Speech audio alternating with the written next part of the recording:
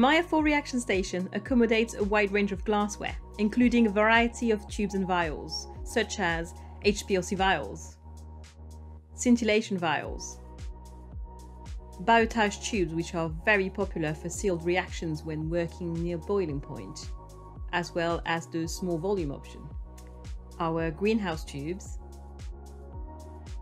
and our Carousel 12 tubes. To use a certain type of vial, pick the right insert and drop it in one of the zones of your Mya 4. Then place the required number of vials in the insert.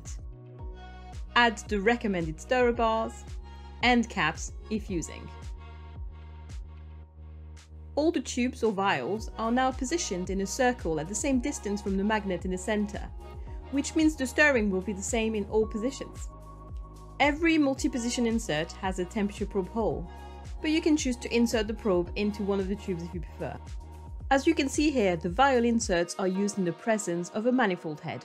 The head is used to provide refluxing and inerting when using vessels and flasks. The refluxing and inerting capabilities don't apply to the multi-position tube inserts, so you could use tubes and vials with no head at all. You can use your own tubes and vials as long as you have the right aluminium insert, and if we don't already have an insert for your usual tubes and vials, we can do custom ones. You can also use some of the tubes and vials alongside other glassware when the reflux head is in place. But with the reflux head, you are limited to short tubes and vials. If you wanted to reflux and inert a tube, it would have to be the specific tube in a single position insert.